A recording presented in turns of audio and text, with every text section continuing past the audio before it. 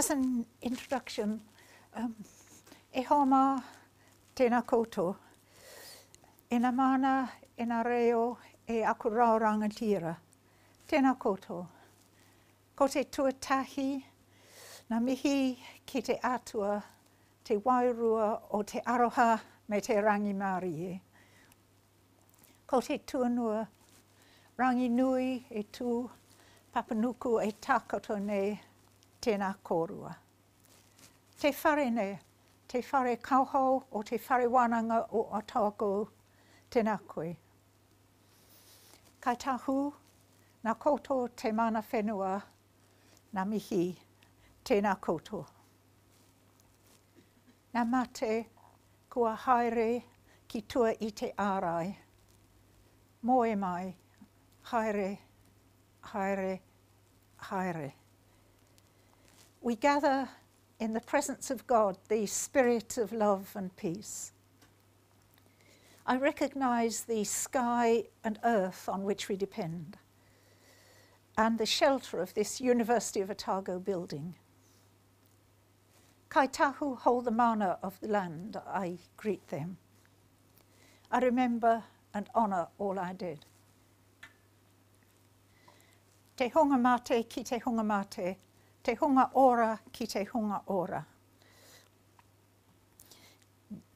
E hoa mā, ko tai mai, no na haue whā, piki mai, kake mai, tēnā koutou katoa. Nā mai ki tēnei kauhau ne o te hahi tuhau wiri.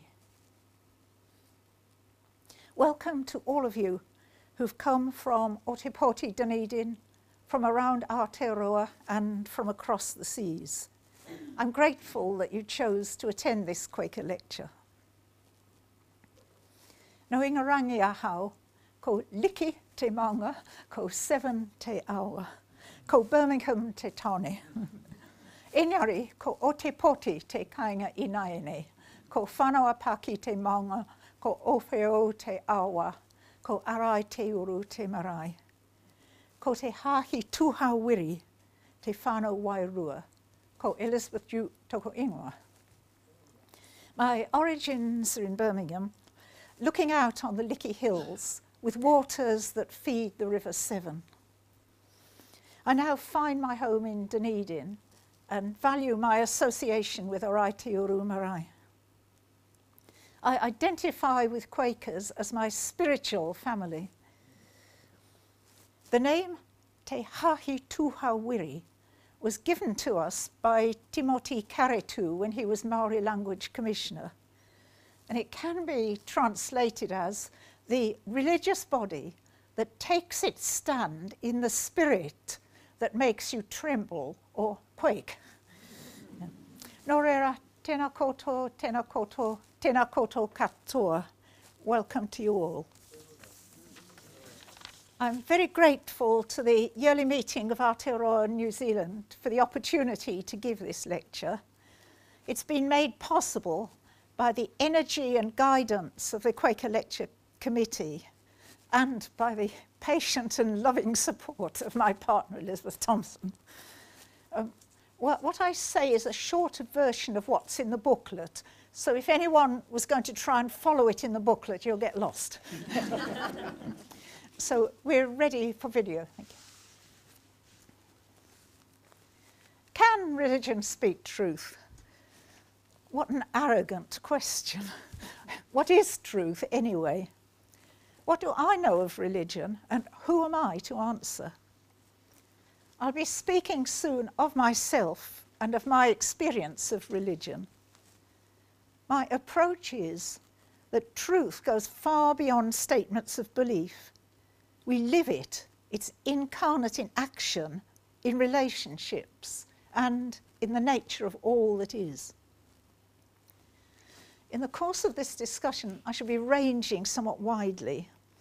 Truth in the founding experience of Quakers, how I understand religion and truth, recognising religious differences, truth in religion and science, and what about magic, difficult texts as pointers to truth, eco-theology, humility, ethics and religion, including Greek and Roman thinking, and concepts of imagery, myth and mystery. First, a story. The Sultan of Turkey, Mehmed IV, was in camp with his army some 300 years ago, about this time of year. An English woman walked into the camp, requesting access to give the Sultan a message from the Lord God. She was Mary Fisher, a Quaker and former domestic servant who'd already suffered maltreatment and imprisonment in England and the North American colonies. The vizier arranged for her to be presented to the Sultan, who had his great men about him in such a manner as he was used to receive ambassadors. Invited through the interpreters to speak, Mary remained in thoughtful silence. He then bade her speak the word of the Lord to them, and not to fear, for they had good hearts and could hear it. He also charged her to speak the word she had from the Lord, neither more nor less, for they were willing to hear it, be it what it would. Then she spoke what was on her mind. We're not told just what Mary said. The Turks hearkened to her with much attention and gravity till she had done. And then, the Sultan asking her whether she had anything more to say, she asked him whether he understood what she said. And he answered, yes, every word, and further said that what she had spoken was truth. Mary later wrote to her Quaker friends, he and all that were about him received ye words of truth without contradiction.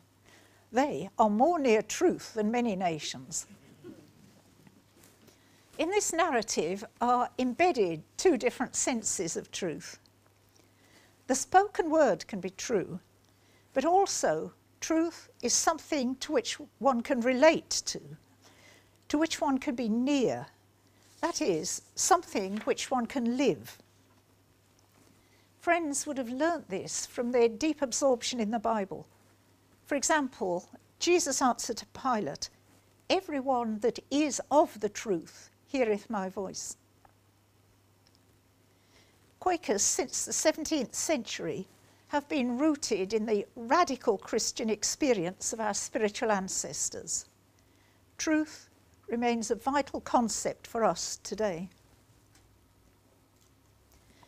The Quaker meeting in Ramallah, Palestine, declared in 2016, we know the truth and we experience that truth in relationship with you and with the same knowledge that God continues to accompany us, even in our deepest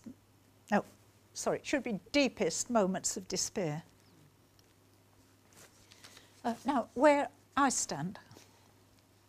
Before exploring religion and truth, I want to talk about where I come from, since I speak from personal experience. I grew up in England in a committed Anglican family, learning religious language from the King James Bible and the Book of Common Prayer, and an intelligent Christianity from an excellent high school teacher. After finding that my first baby, now 50, was not expected at quiet Anglican communion services, I started attending Quaker worship and became a member soon after arriving in Dunedin in 1976. At the University of Otago, I lectured in classics, developing a course in Greek and Roman religion, initially with my late friend and colleague, Chris Earhart.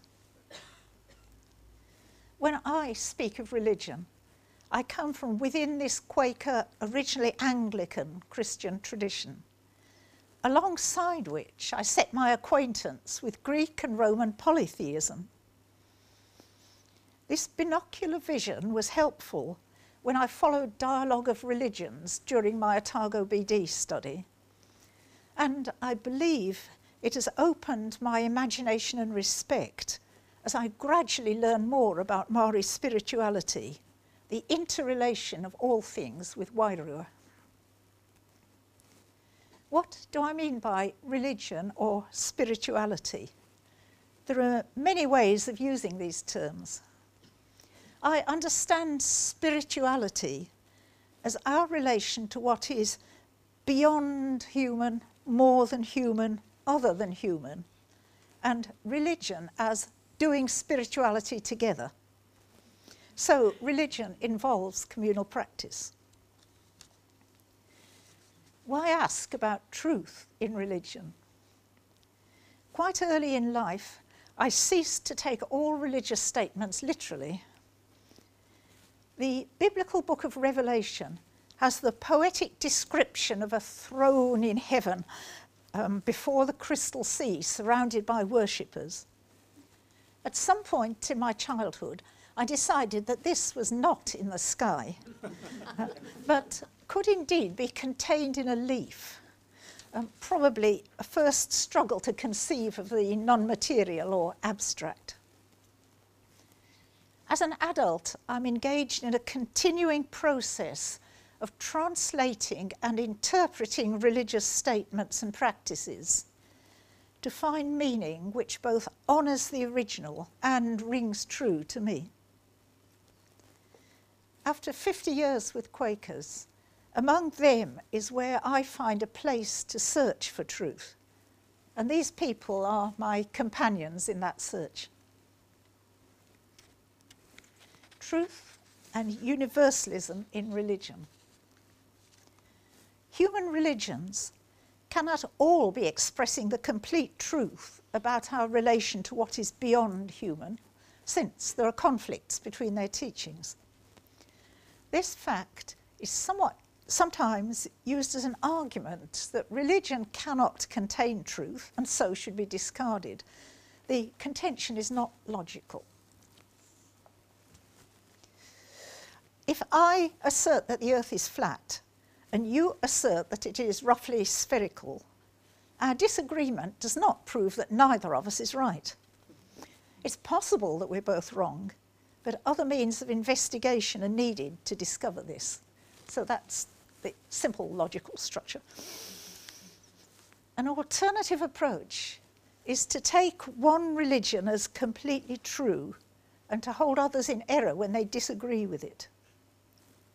Such loyalty can lead to faithfulness and heroism, exemplified by the Christian martyr Polycarp, who was called on by the Roman authorities to honour the guardian spirit of the emperor and to curse Christ, or to be executed. 86 years have I served him, and he has done me no wrong. How then can I blaspheme my king who saved me? Similarly, the first generations of Quakers were convinced that they had been led into all truth. They took a stand against what they saw as apostate churches and against state control and exploitation of religion. 4 of them were hanged by the Puritan authorities in Boston, and several hundred died in the appalling prison conditions in Britain. From 1682, the London Yearly Meeting, the national body, annually asked its quarterly meetings to report what friends imprisoned for their testimony have died in prison since the last yearly meeting.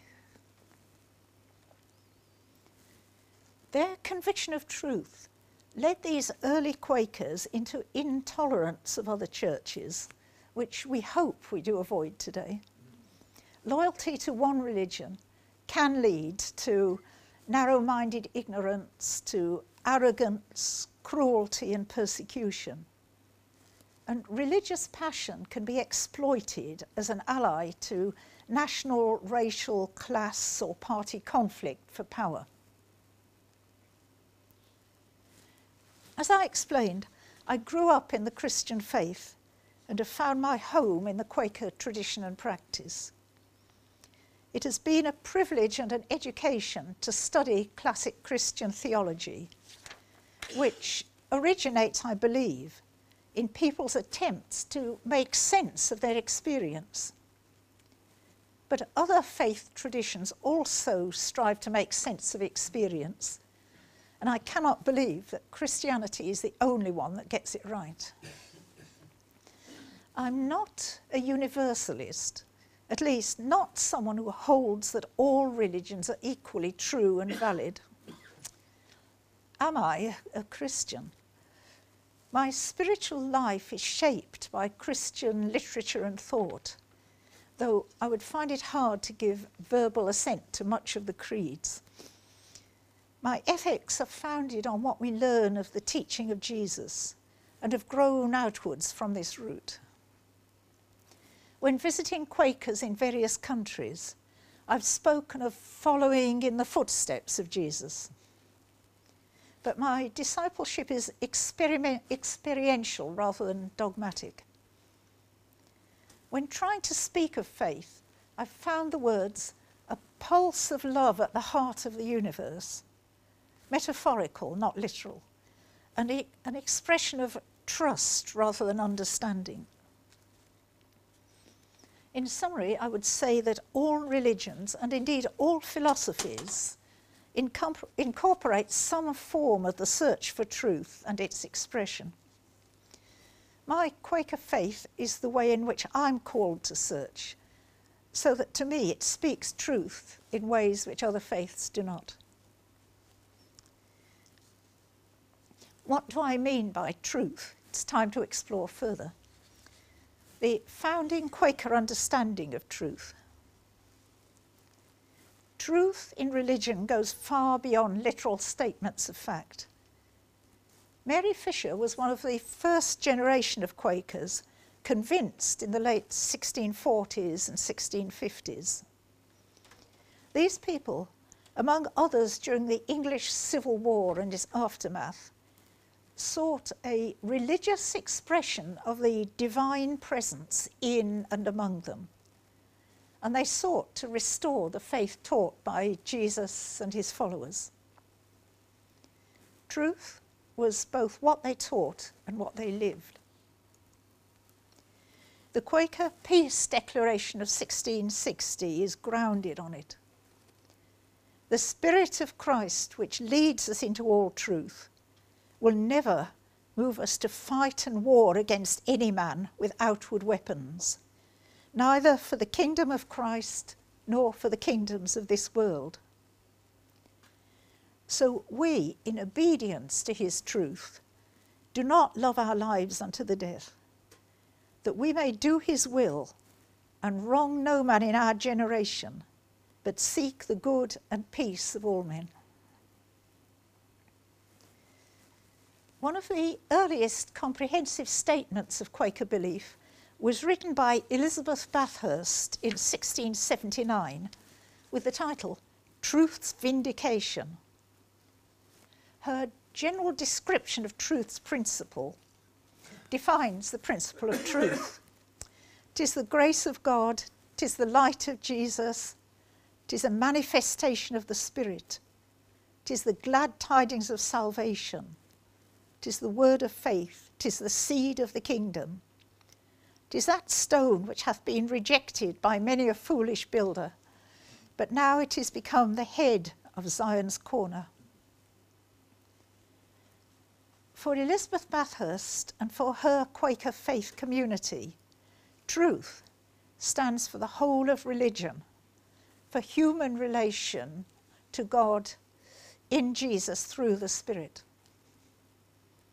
A note appended to George Fox's journal uses truth to stand for what we might call the Quaker movement. And, quote, in 1656, truth broke forth in America and many other places. And still the Lord's truth is over all, and his seed reigns, and his truth exceedingly spreads unto this year, 1676. Move to religion and science. Current science-based arguments about religion and truth are not simply populist. They've taught faith communities to distinguish between what is core to their faith and what depends on their culture and time. Religious language can at once employ traditional pictures and carry a more durable meaning. Joseph Addison published the hymn, "The Spacious Firmament on High," in 1712. The first line reflects Genesis 1, where the firmament or sky is like a dome over the earth. The hymn concludes by speaking of the stars and planets. What though in solemn silence all move round the dark terrestrial ball? What though nor real voice nor sound amid their radiant orbs be found? In reason's ear they all rejoice and utter forth a glorious voice, forever singing as they shine, the hand that made us is divine. Addison's words represent pictorially Paul's declaration in Romans. Ever since the creation of the world, his eternal power and divine nature, invisible though they are, have been understood and seen through the things that he has made. Addison blends poetically these echoes of Genesis and Paul with the science of his time, the earth is spherical. With everyday perception, the stars and planets appear to move round the earth, and his governing criterion is reason, the foundation of intellectual life in his time. He deploys pictorial imagination to point to truth which he describes as divine creation, and which in our day might be awe at the immensity and intricacy of the physical universe. An apparent conflict between science and religion is not new. Greek thinkers in the 6th and 5th centuries BCE began to involve physical explanations for physical phenomena rather than attributing causation to the gods. This is parodied in Aristophanes' comedy Clouds, where the modern thinker Socrates explains that rain is caused by clouds colliding and spilling their contents, to which the rustic traditionalist responds, "I really used to think Zeus was pissing through a sieve." In science itself, truth can be multi-layered.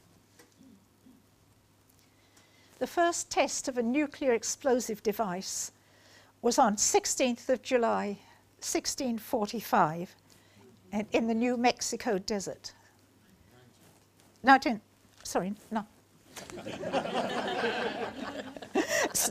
us say 1945. From it was derived much factual evidence about the process and impact of the explosion, truth about cause and effect. J. Robert Oppenheimer, director of the Manhattan Project, spoke later about his personal reaction. "We knew the world would not be the same. I remembered the line from the Hindu scripture, the Bhagavad Gita, 'Now I am become death, the destroyer of worlds.' This is truth in another dimension. What did the dropping of the 2 bombs on Hiroshima and Nagasaki mean?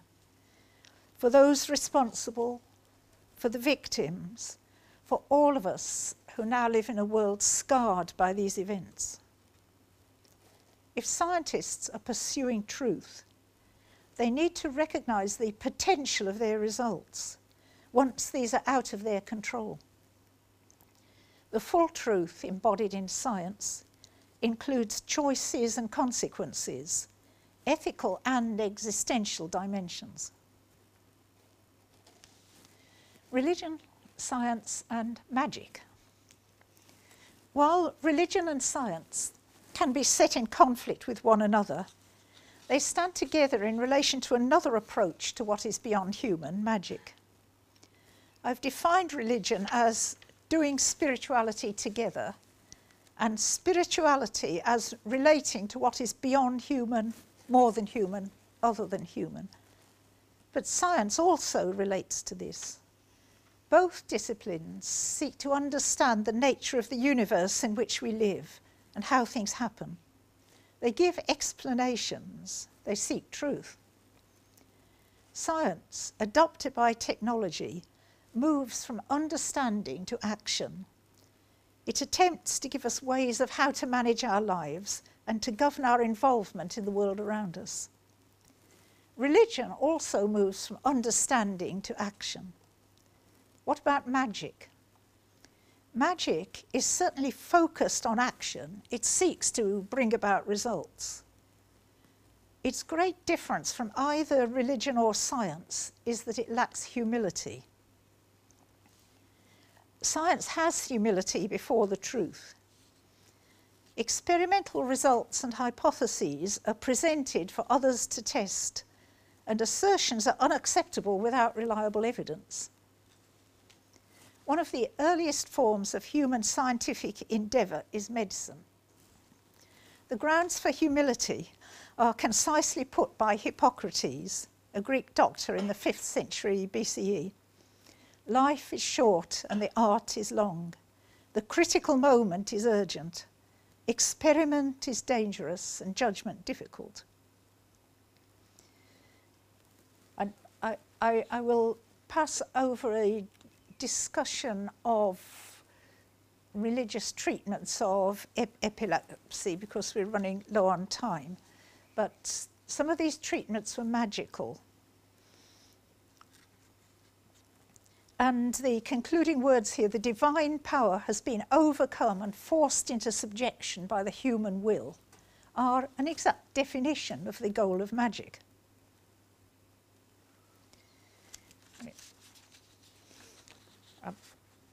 So, summarising the question of the king's touch, where sufferers from scrofula were brought to the monarch to be healed of the disease, this was believed to extend a long way. We hear of a prescription of water in which 13 King Charles I farthings had been previously boiled.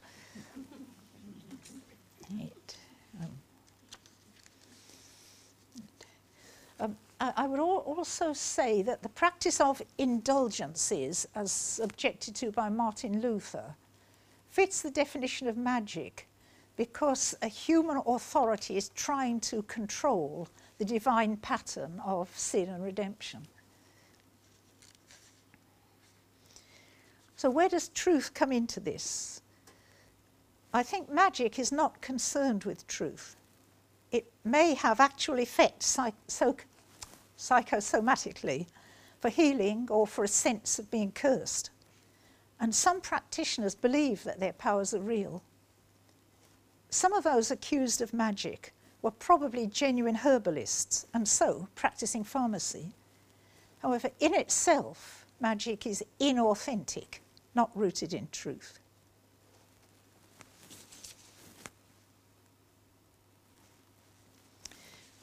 I'm taking the first 4 chapters of Genesis to look at ways in which a religious text can hold various layers of truth. These chapters evolved over time, reflecting the experience of different groups within the people of Israel. And you have a summary up here. I'm actually going to go backwards and omit the last part, the second half of chapter 4. I'm going backwards partly because the first chapter looks like the latest written, but also because if you move in this sequence, you have a progression from the development of human society through consideration of how things go wrong to a search for truth about our place on the earth and finally about our place in the universe. In what ways, if any, do these stories speak truth? First half of chapter 4 Cain was angry because God had accepted Abel's sacrifice of meat, but not Cain's offering of crops. Without trying to see this as literal truth with an apparently unfair God, the story raises the tormenting questions of how humans come to hate and wrong one another, and the possibility of living with and overcoming our wrongdoing. And John Steinbeck's novel East of Eden treats the theme powerfully, concluding in hope. The truth in Genesis is not in historicity, but in the inner meanings the story conveys. Cain's action receives absolute moral condemnation, but going backwards, it's more puzzling to evaluate the actions of Eve and Adam. When Genesis 3 opens, God has created the human and animals from the earth, and the female as a partner to the male. They are in the garden which he has planted and are to till it, but not to eat the fruit of the tree of the knowledge of good and evil. The crafty snake now persuades the woman that God has deceived them and that the fruit will give them power.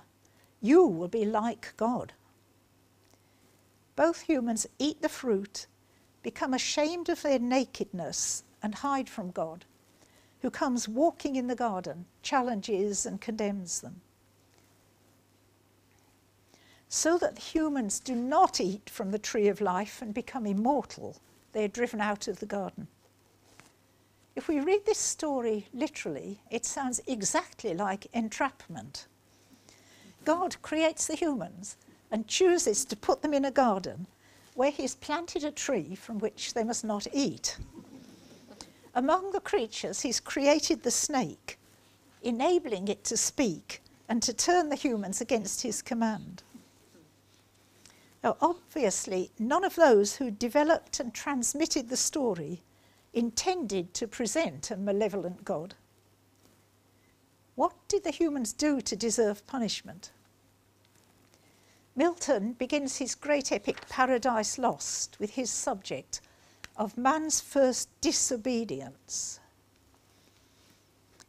Those who developed and transmitted the story of the forbidden fruit saw disobedience at the root of the fall, and it's embedded in the history of Israel. God questions the man, "Have you eaten from the tree of which I commanded you not to eat?" One may object to this interpretation as a reflection of a patriarchal and authoritarian society. There can be feminist interpretations that the woman is resisting dominance and choosing to be fully human. After all, she has done her research. So when the woman saw that the tree was good for food and that it was a delight to the eyes and that the tree was to be desired to make one wise, she took of its fruit and ate.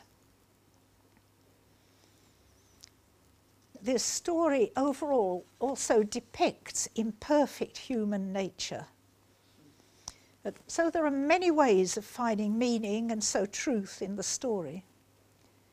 One terrible distortion from seeing the story as literally true is the centuries-long condemnation of women as the source of evil, since the woman gave the fruit to the man.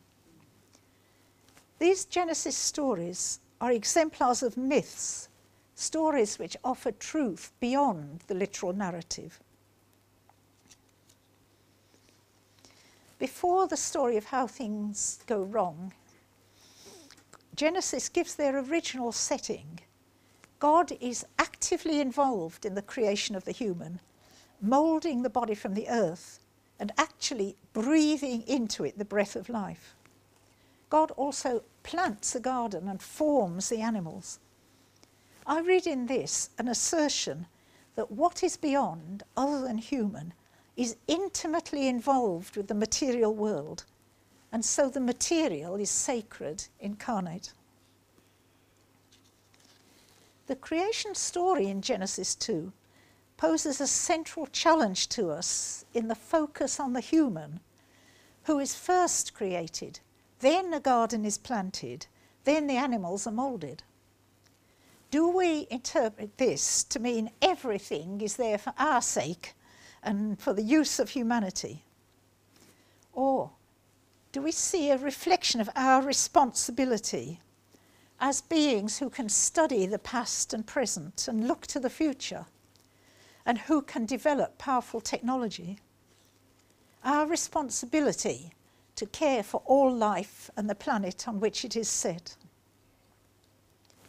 The questions are also raised by the chronologically later account of creation, which the compilers set as the first chapter of Genesis, the first words of Torah, or the books of Moses. In the beginning, Genesis opens, when God created the heavens and the earth.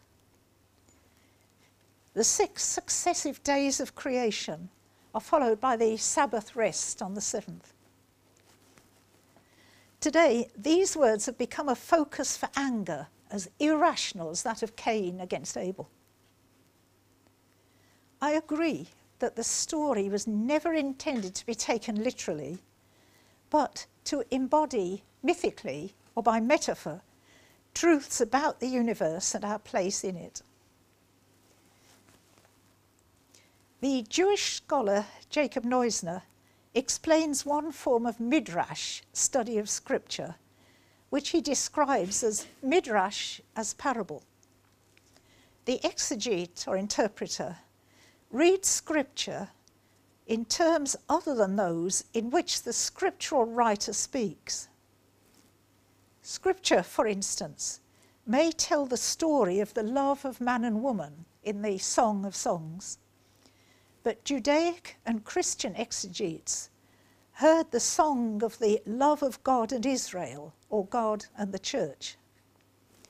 I'm trying to read the early part of Genesis through a similar lens. So, truth and eco-theology. Genesis 1 is told in poetic patterning. Each act of creation comes purely through the word of God, and God said. We hear repeatedly, and God saw that it was good, concluding, God saw everything that he had made, and indeed it was very good. There are many ways of finding truth in the story. One, for me, is the basis of eco-theology, that we humans are an integral part of a whole good and unified system of life and its supports, and have responsibility to it. Unity in a good world is also embodied in the older creation story in Genesis 2. The second myth, Genesis 2, calls us to live truly in our place on the earth. The first calls us to live truly in our place in the universe. There we are, little blue dot. Behind the stories is a sense of truth, of being human in a world we did not make and on which we depend.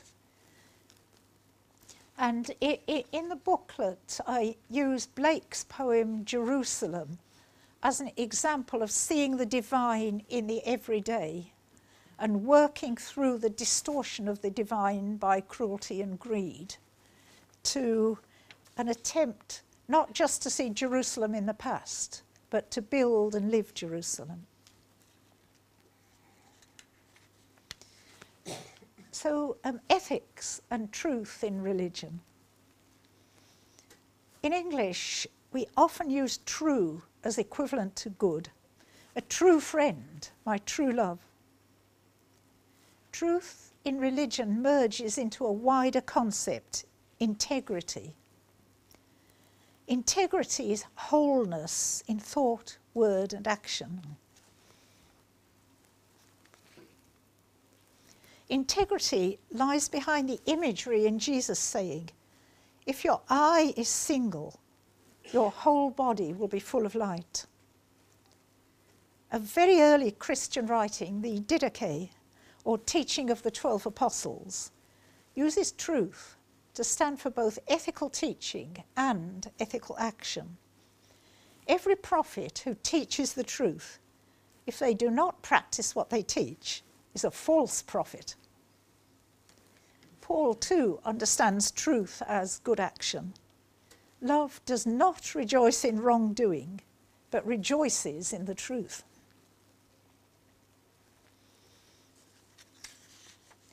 Greeks in the classical period did not treat their religion as the foundation of moral values, and some thinkers raised moral objections to the stories of the gods, arguing that either the stories were untrue, or that the gods had no concern for our world, or that they did not exist. The Greek gods were angry if their privileges were abused, rather than if people were immoral or cruel. The one major exception was the cult of Zeus, the protector of strangers, travellers, guests, suppliants, and beggars. The cult had social value for small communities desperate to control their borders and their resources. Without such supernatural protection, who would travel? The Hebrew scriptures instead give a historical justification for the protection of the stranger. You shall not wrong or oppress a resident alien. You know the heart of an alien, for you were aliens in the land of Egypt. Romans believed that the gods had an overall impact on human life in maintaining the structure of society, rather than in controlling moral behaviour. Jupiter was the Roman counterpart of Zeus. Cicero says of him, Jupiter is called best and greatest, not because he makes us just or sober or wise, but healthy and rich and prosperous. Religion in its various forms, polytheism recognizing a number of divine powers, or monotheism recognizing a single divinity, approaches the universal human ethical questions of why the world is as it is and how we are to live in it. Polytheism faces the question of evil, why do things go wrong, by seeing, for example, one divinity promoting war and one promoting peace. But polytheism has problems with the question of good. What is right if divine impulses conflict? Monotheism sees the one divinity as the source of good, but continues to struggle with the problem of evil. How can it exist if the one God is all goodness? Non-theists, atheists or humanists share the universal human need for ethical answers.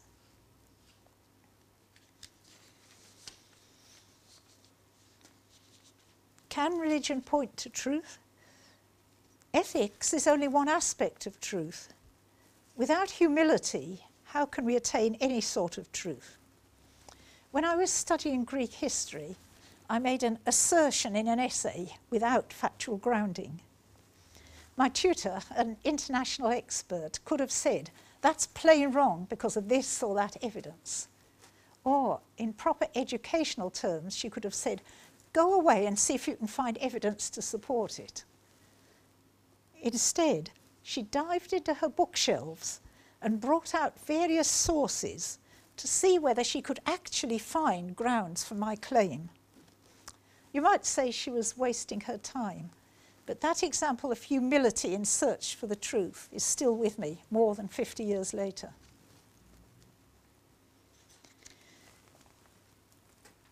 I find an answer to my question, can religion speak truth, in the words of the early Quaker Isaac Pennington.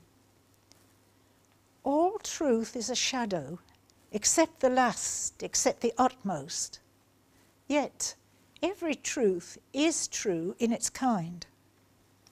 It is substance in its own place, though it be but a shadow in another place. For it is but a reflection from an intenser substance. And the shadow is a true shadow, as the substance is a true substance. I understand from Pennington's image that we can find pointers to the last, the utmost. Using human language and concepts, we're in the sphere of imagery, metaphor, myth, or story.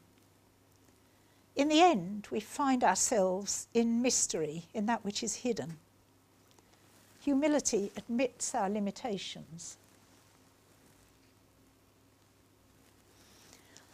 Hippocrates said of science, life is short and the art long.